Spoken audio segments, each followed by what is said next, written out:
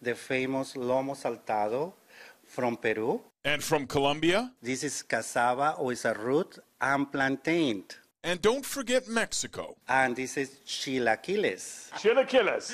It is chilaquiles. But if you're looking for the one dish that started it all, The empanadas sucked you in? Yes, they did. That is the beginning of everything. Before we opened, I started selling empanadas, Colombian empanadas, at the farmers market every Saturday. this was Javier's first attempt at running a business.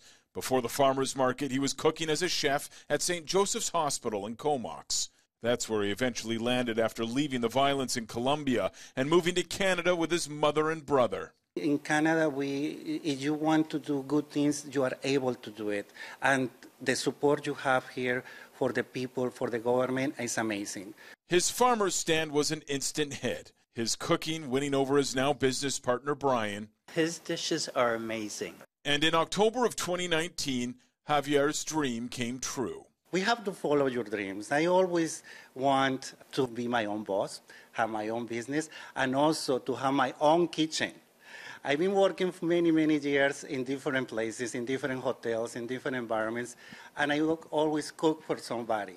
So now I'm cooking for myself in my own kitchen. It's where I feel so happy about it.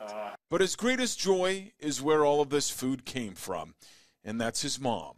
The empanadas were her recipe, passed on to her son with encouragement to make them his own.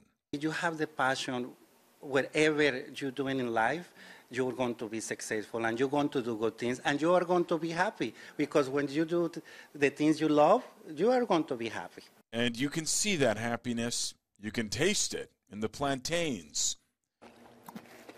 That is delightful. That's a delightful bite. Everybody loves that. Yeah. Javier's Latin Cuisine on 14th Street, open Tuesday to Saturday.